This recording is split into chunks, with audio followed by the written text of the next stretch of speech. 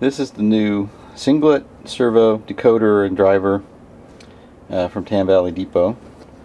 It is a integrated unit with some indicator LEDs, two buttons that serve to control the servo and also to program the unit, as I will demonstrate in a moment.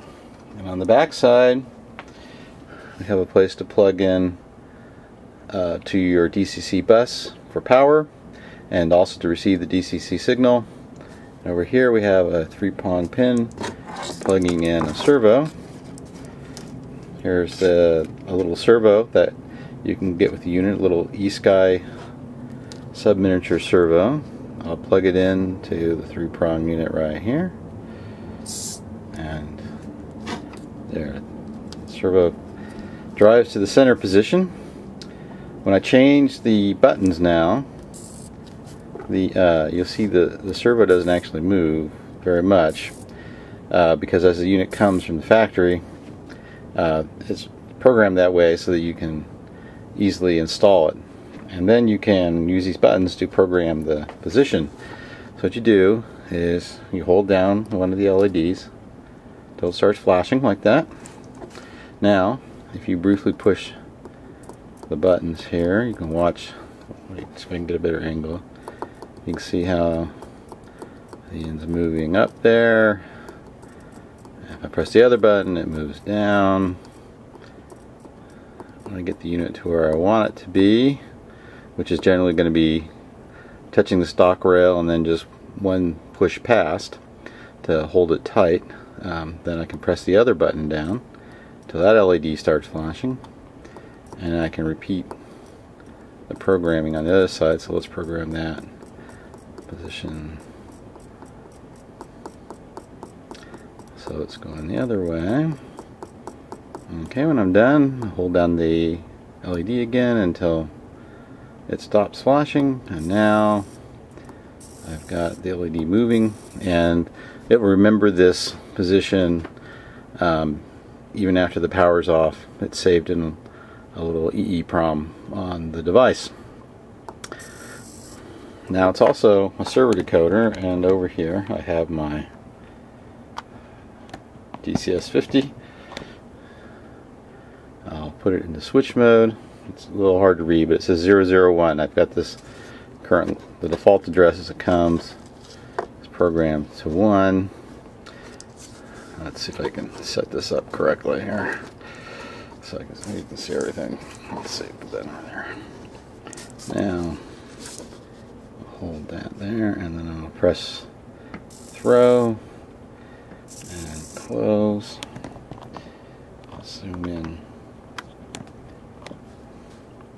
Throw. You can see the LED change and flash to indicate that it's found the DCC address and decoded it, and the servo moving. So that's the DCC decoder function. So now if I want to put this on a different address, different DCC address, hold down both buttons.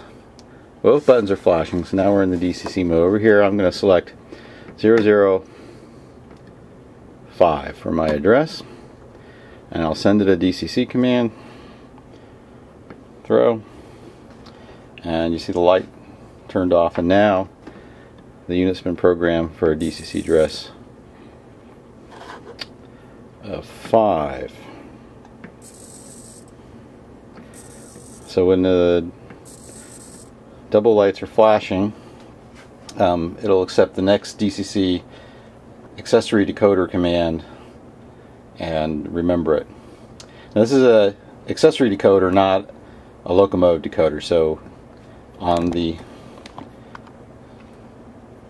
DCC unit here, you use the switch function, and on your handheld unit you use the switch function to select the address, not one of the loco functions. Okay, so that's how to program and use this. Now I'm going to show you how to put a wire on the end of this to control turnout. This default end effector is not my favorite one, so I'm going to take that off with a little screw, remove that one, And then I'm going to make up a new one using this one that also comes with the servo. And I like to cut off these big arms like that and like that. And now take a piece of .020 music wire, which you can buy at your K&S Metal Center at your local hobby shop. Now I'm going to make a bend, and then I'm going to make another bend here to go around the mounting screw so I can get the screw in after I'm done. Now I want to take that and measure from here to where I want to bend it again. This music wire, this small music wire bends pretty easy, and it's really quite big enough for moving almost any turnout, except maybe a fast track's a solid rail point, so a larger rail size. Alright, see, now that fits in there. And now I can just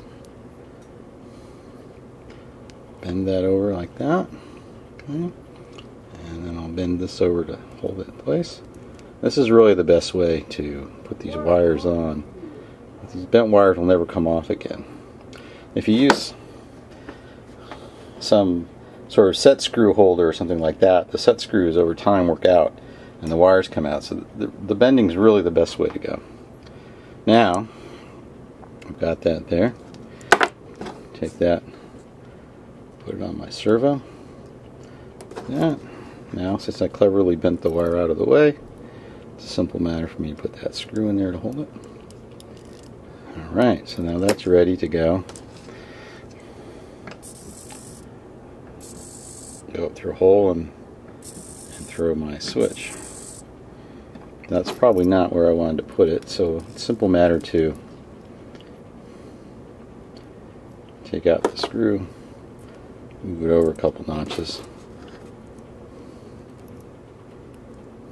and put the screw back in. And there we go, now it's better centered. There we go. Alright, so that's how I put on the wire for controlling the servo.